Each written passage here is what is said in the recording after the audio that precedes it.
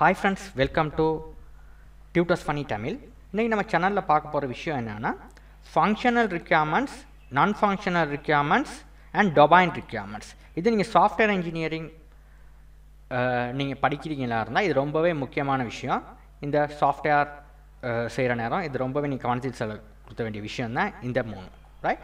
இப்போ functional requirementsனா என்னன்னா இப்போ நான் ஒரு டெஃபினிஷன் கொடுத்துருக்கேன். Statement of service the system should provide how the system should react to the particular input. Okay, நீங்கள் ஒரு இன்புட் ஒன்று கொடுக்குறீங்கன்னா அந்த சிஸ்டம் அதை எப்படி ரியாக்ட் ஆகுது, how the system should behave, okay, behave the particular situation, right?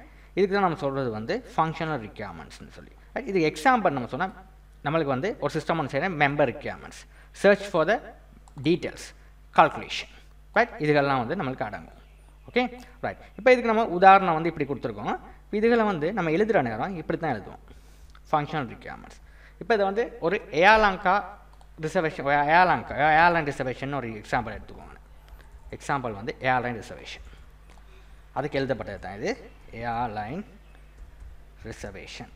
Airline சிஸ்டம்னு வைங்களே, கம்ப்ளீட்டாக இருக்குது, ரிசர்வேஷன் எல்லாமே இருக்குது. Airline reservation system, system, right. இப்போ ஃபங்க்ஷனல் ரிக்யர்மெண்ட்ஸ் பார்த்தோம்னா the system shall be able to record the passenger details, right? இப்போ நம்மகிட்ட ஒரு சிஸ்டம் இருக்குது, அந்த சிஸ்டத்தால் என்ன பண்ண முடியும், பேசஞ்சர் டீட்டெயில்ஸை வந்து ஸ்டோர் பண்ணி வைக்க முடியும், ரைட்? அதுதான் நான் கொடுத்துருக்க டெஃபினிஷன். அதாவது system should react the particular inputs, அதாவது இன்புட்ஸ்னால் நம்மளோட டேட்டாஸை வந்து ஸ்டாக் பண்ணி வைக்க முடியும் அந்த சிஸ்டத்தால், ரைட்? என்னென்ன டீட்டெயில்ஸ், பேசஞ்சர் இப்போ ஒரு ஏர்லைன் ரிசர்வேஷன் எடுத்தால் பாஸ்போர்ட் நம்பர் முக்கியமாக இருக்கணும், டேட் ஆஃப் இஷ்யூஸ், அதான் பாஸ்வேர்ட் டேட் ஆஃப் இஷ்யூஸும் பார்ப்பாங்க, உங்களோட பாஸ்வேர்டு எக்ஸ்பயர் ஆகிருக்கா இல்லையான்னு, ரைட்? சரியாக இருந்தால் தான் உங்களுக்கு உள்ளுக்கு விடுவாங்க. இதெல்லாம் வந்து இருக்கணும் சிஸ்டத்தில். கண்ட்ரி ஆஃப் இஷ்யூஸ், எந்த கண்ட்ரி இஷ்யூ பண்ணிச்சு, expire date, NIC number, date of birth, address and flight history, இதுக்கெல்லாம் பார்ப்பாங்க, ரைட்? அடுத்த விஷயம் இருக்குது, த register immigrate and emigrate reservation details, எல்லாம் customer ID, passport ID, date of reservation date, date of departure, arrival date, flight ID, then it has to be approved and need to be sent into the reminder for issuing the tickets, right? இதுக்கெல்லாம் தேவை ticket reminder பண்ணுறதுக்கு issuing the tickets online by the receptionist or the person in the charge of the reservation. Okay, ஆன்லைனில் apply பண்ணுறதுக்கோ இல்லாட்டி reception person in charge of the reservation. Once approved the reservation is confirmed, உங்களோட reservation confirm ஆயிடுச்சுன்னா the customer can view it online by using the email ID and password. இது வந்து ஒரு online சம்மந்தமாக நான் செய்கிற விஷயம். இப்போ ஆன்லைனில் வந்து நீங்கள் ஒரு ரிசர்வேஷன் ஒன்று ஏர்லைனில் வந்து நீங்கள் புக் பண்ணுறீங்க. அப்போ இந்த மாதிரி ப்ரொசஸில் தான் புக் பண்ணும். உங்களோட ஃபுல் டீட்டெயில்ஸ் வந்து என்டர் பண்ணதுக்கப்புறம் அதை வந்து பார்ப்பாங்க, போய்ட்டு இஷ்யூ பண்ணுற டிக்கெட் இஷ்யூ பண்ணுறதுக்கு முன்னாடி எல்லாம் சரியானு அவங்க அப்புறம் தான் எடுத்தோன்னே அப்ரூவல் பண்ணுவாங்க. ஒன்ஸ் அப்ரூவல் பண்ணதுக்கப்புறம் தான் உங்களுக்கு கஸ்டமரால் வியூ பண்ணி பார்க்க முடியும். அதாவது உங்களுக்கு ஒரு அந்த சைட்டில் போய்ட்டு நீங்கள் இப்போ ஒரு airline.comனு ஒரு சைட் இருந்துச்சுன்னா அந்த .comல வந்து நீங்கள் ரெஜிஸ்டர் பண்ணுறோம், உங்களுக்கு இமெயில் பாஸ்வேர்ட், உங்களுக்கு ரெஜிஸ்ட்ரேஷனில் இமெயில் பாஸ்வேர்ட் கொடுப்பாங்க. நீங்கள் ரெஜிஸ்டர் பண்ணி முடிச்சதுக்கப்புறம் உங்களோட யூசர் நேம் பாஸ்வேர்டை கொண்டு போய்ட்டு அதில் போய்ட்டு இது பண்ணிட்டு அந்த சிஸ்டத்துக்கு லாக் பண்ணிக்கலாம். அதாவது ஆன்லைன் சாஃப்ட்வேர் ஒன்று. அதில் போய்ட்டு உங்களோட ரிசர்வேஷன் வந்து கன்ஃபார்ம் ஆனதுக்கப்புறம் உங்களுக்கு வந்து மேல் வழியாலையும் ஒரு இமெயில் ஒன்று வரும், அந்த சிஸ்டத்துலேயே உங்களுக்கு கன்ஃபார்ம் பண்ணி உங்களுக்கு அனுப்பிடுவாங்க. அதான் நான் கொடுத்துருக்கு, ரைட்? அது வந்து தான் கொடுத்துருக்காங்க. அடுத்தது, the system shall be able to reschedule the airline tickets upon the request by passenger by providing the cancellation of existing reservation and request by the new reservation according to the two. இதில் சொன்ன மாதிரி, right? இது வந்து cancellation பண்ணுற நேரம் வர process. according to reschedule the customer to the system then the process and approved by the ticket reservation the officer. Okay, இந்த மாதிரி உங்களுக்கு வந்து வாட்சிக்கொள்ளுங்க, ரைட்? இப்போ இந்த மாதிரி தான் உங்களுக்கு ஒரு ஃபங்க்ஷனல் ரிக்யர்மெண்ட்ஸ் வந்து எழுதுறது. அதாவது வந்து நீங்கள் கொடுக்குற இன்புட்டுக்கு அதை எப்படி பிஹேவ் ஆகுது. ஓகே, நீங்கள் என்னென்ன இன்புட் கொடுக்குறீங்க, கஸ்டமர் ரெஜிஸ்ட்ரேஷன் பண்ணுறீங்க, இப்போ ஏர்லைன் ரிசர்வேஷனை ஒரு டிக்கெட் ஒன்று கேன்சல் பண்ணுறாங்கன்னா கேன்சலேஷன்ஸ் பண்ணுறீங்க, கேன்சல் பண்ணிவிட்டு இன்னொரு டிக்கெட் வந்து 3 ஆளுக்கு கொடுத்த மாதிரி நீங்கள் ஆட் பண்ணுறீங்க, ரைட்? அந்த மாதிரி தான் இதில் கொடுத்துருக்கு. இதில் அந்த 3வது வந்து கேன்சலேஷன் ப்ராசஸ் தான் கொடுத்துருக்கு. ஓகே, ரீஷெட்யூல், இப்போ ரீஷெட்யூல் பண்ணுற airline tickets upon the request by the passenger request படி நம்மளுக்கு வந்து அந்த சிஸ்டம் வந்து ரியாக்ட் பண்ணக்கூடியதாக இருக்கணும். இப்போ கேன்சல் பண்ணணும், நம்ம டேட்டாவை ஆட் பண்ணணும். அதுதான் இந்த ஃபங்க்ஷனல் ரிக்யர்மெண்ட்ஸில் கொடுத்துருக்கோம், right? The system should be behave how the system should react, particular inputs, how the system should be behave in the particular situation, right? அந்த மாதிரி சிஸ்டம் வந்து நமக்கு மிகவும் ஈஸியாக இருக்கிறதுக்கு நம்ம ஒர்க் பண்ணுறது தான் function requirements, right? Member requirements, search details and calculation. இதுக்கு இந்த மாதிரி தான் நீங்கள் ஏதாவது நீங்கள் ஒரு சாஃப்ட்வேர் ப்ராஜெக்ட் ஒன்று எழுதுறீங்க, ஃபங்க்ஷன் ரிக்யர்மெண்ட்ஸ் எழுத சொல்லி கேட்பாங்க. நீங்கள் உங்கள் சிஸ்டம் லைப்ரரி சிஸ்டம்னா லைப்ரரிக்கு என்னென்ன எழுதுறீங்களோ இதை நீங்கள் இதில் உள்ள மாதிரியே தான் நீங்கள் எழுதணும். இப்போ லைப்ரரி ரிசர்வேஷனில் என்னது, லைப்ரரியில் என்ன புக் ஒன்று எடுக்கிறேன்னா book registration, member registration, right? Member ரெஜிஸ்ட்ரேஷனுக்கு என்னென்ன ஃபீல்ட்ஸ் வருமோ அந்த ஃபீல்ட்ஸை கொடுக்கணும் இங்கே, right? The system shall be able to record member registration, member details சொல்லி கொடுக்கணும். இப்போ இந்த மாதிரி கேன்சல் பண்ணுறதா இருந்தால் அதுக்கு, ரைட், பரோவல் விஷயங்கள் எல்லாம் எனக்கு கொடுக்கணும் ஃபங்க்ஷனல் ரிக்யர்மெண்ட்ஸில். ஓகே, இதே ஹாஸ்பிட்டலாக இருந்தால் patient record the patient records details, இங்கே நாங்கள் என்னென்ன ஃபங்க்ஷனல் ரிக்யர்மெண்ட்ஸ் வருமோ அதை நீங்கள் கொடுக்கணும், ரைட்? அடுத்த விஷயம் வந்து நான் ஃபங்க்ஷனல் ரிக்யர்மெண்ட்ஸ். ஓகே, இது ரொம்ப முக்கியம். Constant on the service or function offered by the system, such as a timing constraint on the development process, standard, etc., often apply the system as whole rather than individual feature service, right? இப்போ இதில் வந்து கன்ஸ்ட்ரெண்ட். Okay, கன்ஸ்ட்ரெண்ட். இப்போ கன்ஸ்ட்ரெண்ட் என்னது உங்களுக்கு சாதாரணமாக meaning பார்த்தீங்கன்னா உங்களுக்கு வந்து மேக்ஸ் லிமிட்ஸ் இந்த மாதிரி பார்த்தீங்கன்னா மீனிங்ஸ் வருது. நீங்கள் மேக்ஸ் பண்ணணும் சர்வீஸ் வந்து function offered by the system such as timing கன்ஸ்ட்ரெண்ட், அடுத்து வந்து டெவலப்மெண்ட் ப்ராசஸ் ஸ்டாண்டர்ட்ஸ்.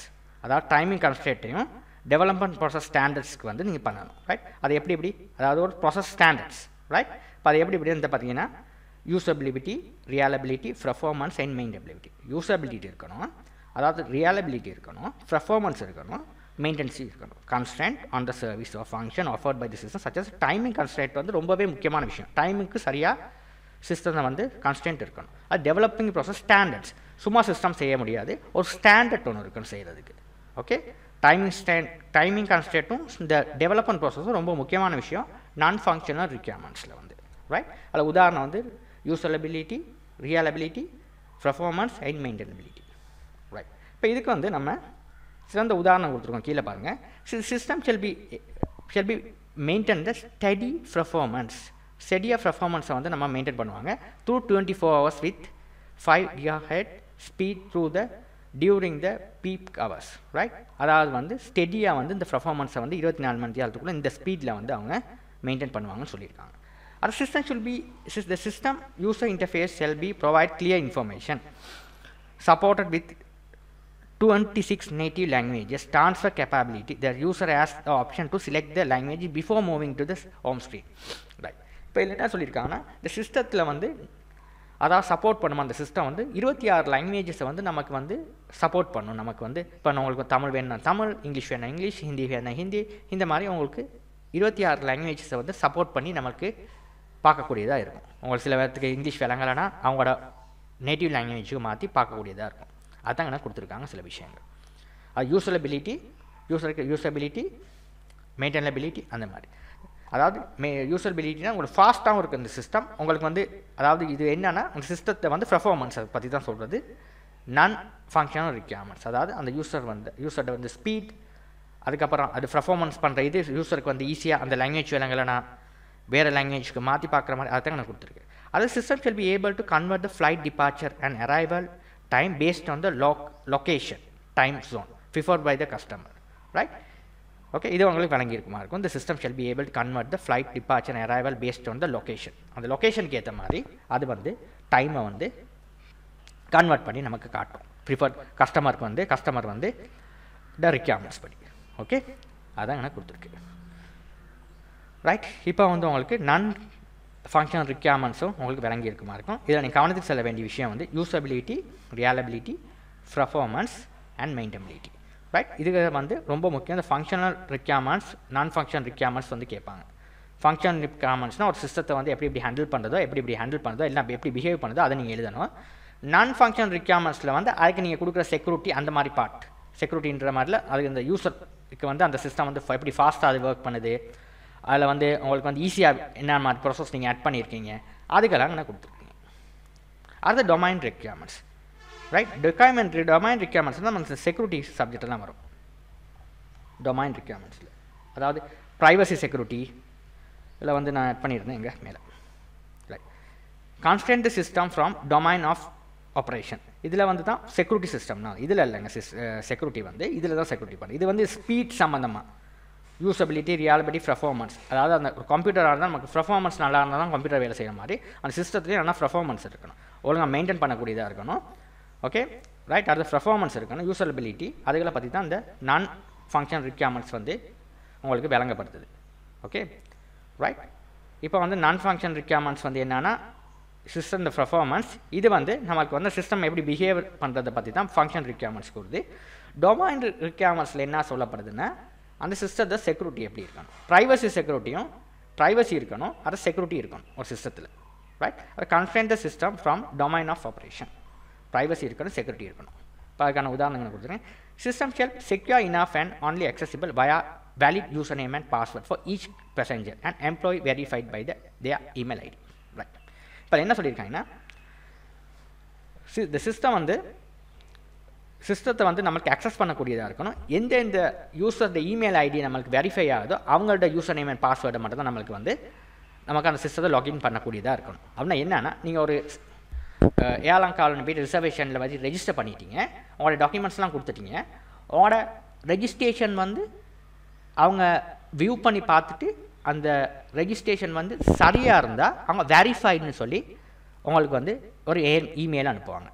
இமெயில் அனுப்பினா வெரிஃபைடுன்னு அந்த இமெயில் வந்துச்சுன்னா மட்டும்தான் நீங்கள் எந்த இமெயில் அட்ரஸில் நீங்கள் ரெஜிஸ்டர் பண்ணியிருக்கீங்களோ அந்த இமெயில் அட்ரஸ் வழியாக உங்களுக்கு நீங்கள் கொடுத்த பாஸ்வேர்டை என்டர் பண்ணி அந்த சிஸ்டத்துக்கு வியூ பண்ண முடியும். இல்லைனா வியூ பண்ணவே முடியாது. உங்களுக்கு நீங்கள் ரெஜிஸ்டர் பண்ணியிருந்தாலும் உங்களுக்கு ஏழாவது சிஸ்டத்தில் லாகின் பண்ண கொடுக்காது, லாகின் டேஷ்போர்ட்டை காட்டாது, லாகின் டேஷ்போர்ட் அவங்க கொடுக்க மாட்டாங்க. ரைட். இப்போ நிறைய சைட்ஸ் அப்படி இருக்குது. உங்களுக்கு வந்து இப்போ வந்து நீங்கள் இப்போ இந்த நீங்கள் பிளாக்ஸ்லாம் ஒர்க் பண்ணிங்கன்னா உங்களுக்கு தெரியும் நிறைய அட் நெட்வொர்க்ஸ் இருக்குது. உங்களோட ப்ராசஸ் வந்து சரியாக உங்களுக்கு அவங்க வந்து வெரிஃபை பண்ணால் மட்டும்தான் அந்த டேஷ்போர்ட் காட்டும். உங்களுக்கு லாகின் டேஷ்போர்ட் அனுப்புவாங்க. அப்படின்னா தான் உங்களோட இமெயில் அட்ரஸ் பாஸ்வேர்டை கொடுத்து நீங்கள் அந்த சிஸ்டத்துக்கு லாகின் பண்ண முடியும். ஏன்னா இது வந்து செக்யூரிட்டி பர்பஸ்க்காக. Right. The system shall be keep sensitive to data as passport ID, NSA ID, number, password, security by the using the AES encryption method. Right. And இது வந்து என்கிரிப்ட் பண்ணியிருப்பாங்க இந்த யூசர் நேம் பாஸ்வேர்டு வந்து. அதாவது ஒரு encryption உங்களுக்கு தெரியும் இந்த ப்ரோக்ராமர் படித்த ஆட்களுக்கு வந்து. ரைட். ஒரு என்கிரிப்ஷன் மெத்தடில் வந்து அவங்க இது பண்ணியிருப்பாங்க. ரைட். அதை users will be able to option user feedback as a common star rating from the passenger and rate the system as a departure employee airlines. Right. இப்போ இந்த சிஸ்டத்தில் வந்து நமக்கு வந்து ஃபீட்பேக் ஒன்றும் கொடுக்க முடியும். அது மட்டும் இல்லாமல் ஒரு ஸ்டார் ரேட்டும் கொடுக்க முடியும். இது வந்து நல்லா இருக்குது, இந்த உங்களோட சர்வீஸ் நல்லா இருக்குது அந்த மாதிரி. ரைட். இப்போ அதுக்கு சம்மந்தமாக தான் எனக்கு கொடுத்துருக்கு. அதாவது டொமைன் ரிக்யர்மெண்ட்ஸில் மெயினாக சொல்லக்கூடிய விஷயம் வந்து என்னென்னா இந்த சிஸ்டத்தை வந்து ப்ரைவசியை பற்றியும் செக்யூரிட்டியை பற்றியும். ரைட். இப்போ இந்த மூணுக்குள்ள வித்தியாசம் என்னென்னா இது வந்து சொல்லப்படுறது வந்து இந்த சிஸ்டம் வந்து பிஹேவியர் பற்றி தான் சொல்ல போகுது. அதாவது மெம்பரோட ரெஜிஸ்ட்ரேஷன் பார்ட் அந்த சிஸ்டம் எப்படி ஒர்க் பண்ணுது அதுகளை தான் சொல்லப்படுது. இதில் வந்து அதோட பர்ஃபார்மன்ஸை பற்றி நான் ஃபங்க்ஷனல் ரிக்யர்மெண்ட்ஸை சொல்லப்படுது, டொமைன் ரிக்யர்மெண்ட்ஸை சொல்லப்படுது, அதோட செக்யூரிட்டியை பற்றி. ரைட். இது மூணுக்கும் வந்து நீங்கள் என்னென்ன டிஃப்ரெண்ட்ன்றதை புரிஞ்சுக்கணும். தேங்க்யூ ஃபார் வாட்சிங். இதில் ஏதாவது சந்தேகம் இருப்பேன் எனக்கு கமெண்ட் தெரிவிங்க.